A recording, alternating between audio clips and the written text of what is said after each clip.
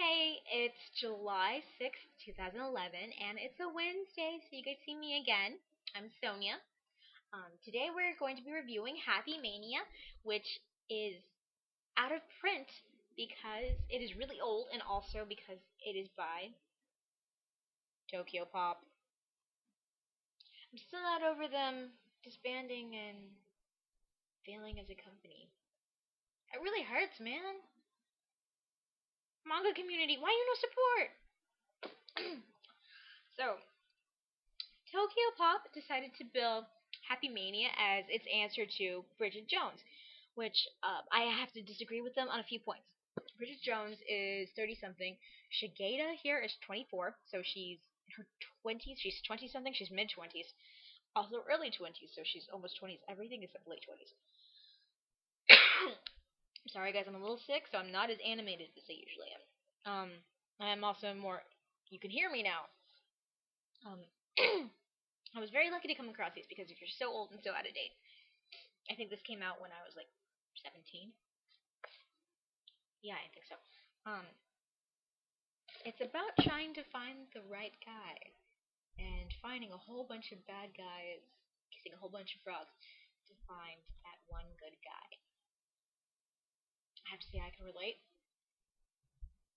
I think everyone can relate. I think not just every female, but every male also in this age group can relate. I think this is good for everyone to read, especially during those times that you feel like I'm never gonna find the one. I don't feel that way now, but yeah, I I do recommend that you read this because you don't feel alone. Yeah, there's plenty of romantic comedies that are full of hijinks about like missing the right one by this much. You were this far away from each other in the Starbucks. Yeah, this is more about the search and how many fails you made because you were being stupid. Um, it's nice to know that none of us were alone.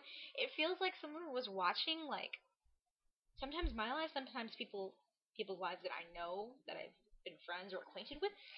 It just felt so real. I'm not a big fan of the art style. I gotta say, look, that kind of is odd to me.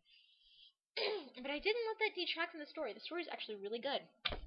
Um, she's extremely delusional. She is a 24-year-old woman through and through. Um, she's a 20-something-year-old woman through and through. Please, guys, read it. It's amazing. It's not Bridget Jones. It's better. Um, except there's no Mr. Darcy. Not yet, anyway. Colin Firth will pop out of nowhere. That would be very odd. Wouldn't it? What would it be like? I'm on Vicodin. Can you tell? Alright, guys.